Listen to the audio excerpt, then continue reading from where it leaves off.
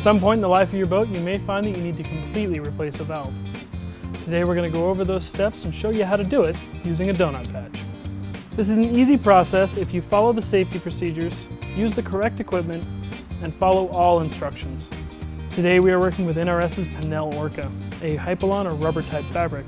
As such, we'll need the following materials: Clifton Hypalon glue and accelerator, toluene, mixing cup and brush, 180 grit sandpaper, doughnut patch, a valve, roller rasp, scissors, wet erase marker, rag, and safety equipment. It's important when working with any glues or solvents to protect ourselves by using gloves and a respirator, and to also work in a well-ventilated area. Some of these products contain carcinogens and should be treated carefully. These same general principles can be used on other valve replacements. However, you may need to change the type of glue, material, or valve that you're using depending on what kind of boat you have. We recommend using the C7 leaf field valve. The inner portion protects the rubber gasket, it has a great low-profile design, and a great outer protective cap. If your boat is made out of PVC or urethane, you'll want to make your own doughnut patch. Use the same material as your boat, and pick a glue that's appropriate, such as Clifton's urethane adhesive or Stay Bond. When making your own patch, remember circular is best, as corners tend to snag and get peeled up. We'll start off by removing the valve. Air the boat up to 2 pounds and use your valve wrench to break the seal. Once the seal is broken, use your hand to completely remove the valve. Once you've got the top half of your valve unscrewed, you've got the scariest part ahead: cutting into your boat to remove the bottom half. Make 2 small incisions on either side of the valve hole. The idea here is to make the smallest cuts possible in order to get the old valve portion out and insert the new one.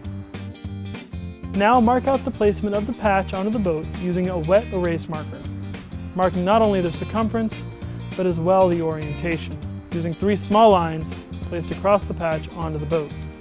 This will ensure that everything lines up when it comes time to apply the patch. Next, prep the surface of the boat and the doughnut patch by buffing them lightly with sandpaper. Now, clean both surfaces thoroughly with toluene or an appropriate solvent.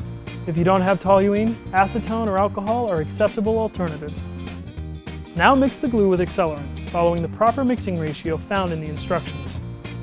Paint 3 coats of glue on both the patch and the boat, waiting 10 to 30 minutes between each coat. You'll want to be very careful not to place any glue on the inside of the boat through the valve hole. You can use wax paper to prevent this. Once the final coat is down, wait 5 to 10 minutes and check for a tacky surface by using the knuckle test. Your knuckle should stick, but come away clean, without leaving any dents in the surface of the glue. Before applying the patch, make one final check that the inner portion of the valve made it into the boat. Apply the patch by gently rolling it down from one side to the other, pushing as you go to keep the air bubbles out. Remember to use the 3 lines that you drew earlier as a placement guide. With the patch down, thoroughly roll it out using a pro roller or roller rasp from at least 4 different angles. The purpose of rolling is to mesh the glue together and remove any air bubbles. Hand screw in the upper portion of the valve and tighten it with a valve wrench. With the valve and patch in place, you can clean up any extra glue with a rag and toluene. Wait at least 24 hours before you air the chamber up.